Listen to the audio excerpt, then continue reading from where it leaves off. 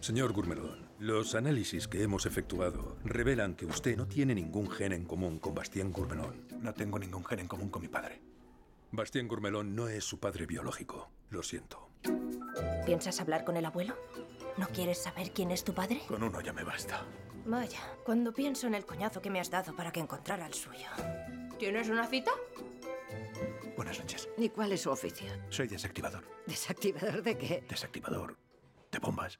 De bombas. Señor Gourmelón, he identificado y localizado a su padre. ¿Puedo ayudarle? Usted conoció a mi madre el 23 de junio del 70. Me ha invitado a tomar un café para saber si soy su padre. ¿Papá? ¿Tiene una hija? No le digas nada, por favor. ¿Es mi hermana? No le digas nada, hijo, por favor. Mi hija, Ana Erwan Gourmelón. Pues vaya.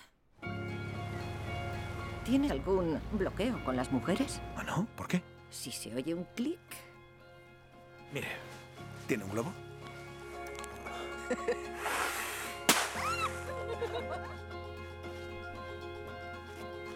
¿Qué estamos haciendo? Lo que se hace cuando un hombre lleva a una mujer a cenar a un restaurante. Lo básico. Hacemos lo básico. Lo siento. Para un niño es importante saber quién es su padre. Es que siento que hay algo entre nosotros. Todos los defectos los ha heredado de su madre. ¿Y de ti? ¿Qué ha heredado de ti? Sácame de dudas. Diría que su padre es un buen tipo. ¿Qué le pasa con mi padre? ¿Es usted gerontófilo o qué?